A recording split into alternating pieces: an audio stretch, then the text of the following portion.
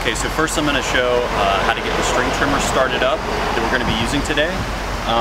The first thing is the fuel that the string trimmer uses is going to be in the yellow cans because it's 2-cycle fuel. So if you have to refuel these, make sure it's coming from the yellow cans and not the red cans.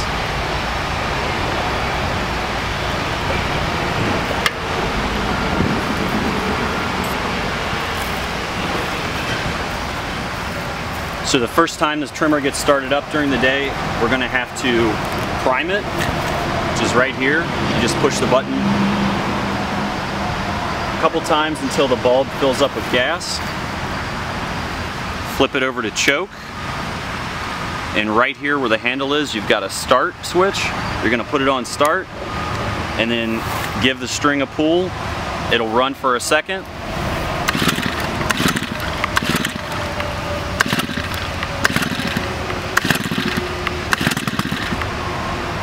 Once it starts acting like it's going to run, or it does run, you can flip it over onto run here, and then it should start up for you. Let it run for a couple seconds. Once it's running for a couple seconds, it should be ready to start trimming. You can pick it up, pull the trigger,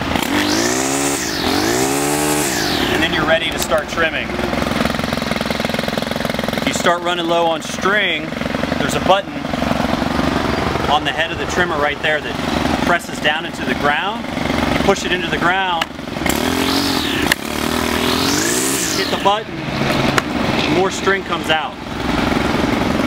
When you're done trimming, to turn it off, just push this button forward and that shuts it off.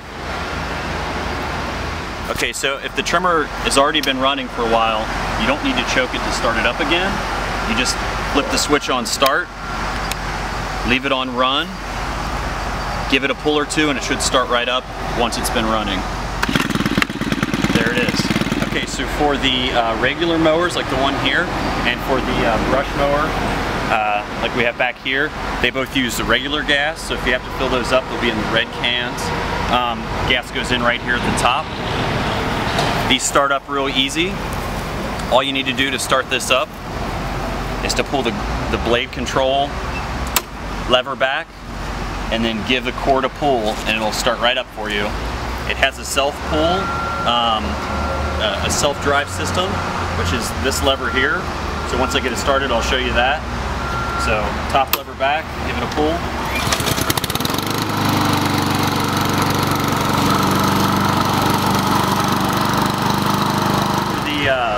For the mower, to start it up, you pull the blade control lever back and then just give the cord a pull.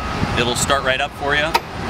It's self-propelled, so to propel it, you squeeze the bottom bar in, and the further you squeeze it, the quicker it'll go. When you let go of that top one, it's going to shut off. If the motor's on the mower, the blade's running. So you don't want to walk down the sidewalk with it on. Don't turn it on unless you're cutting grass. When you're done cutting grass, just let go of that top blade and it'll turn off for you. Okay, so this is the brush mower for the heavy stuff. Also takes the regular gas, which is going to be in the red cans.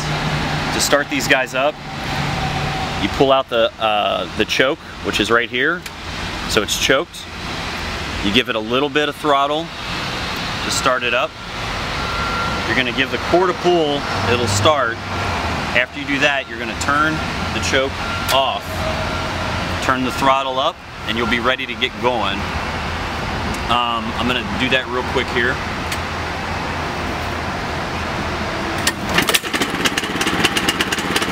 It's running. Turn the choke off. Throttle up.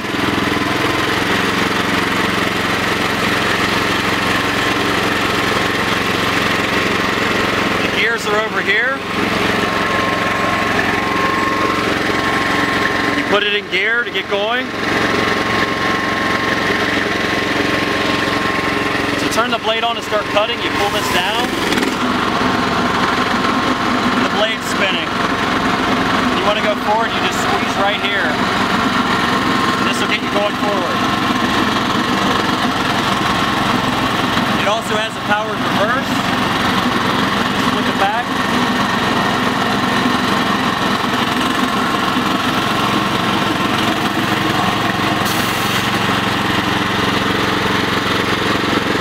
Turn it off, turn the throttle all the way down. And then it'll turn off for you. This one, the motor can be running and the blade doesn't spin unless you have this blade engage down. So anytime you're turning around or working near other people, you can just let go of the blade so the blade's not spinning, maneuver how you need to, and then pull this down when you want to cut more. The important thing with this is make sure nothing is in front of the machine when you're running it, because that's the dangerous area. Everything else, you should be good.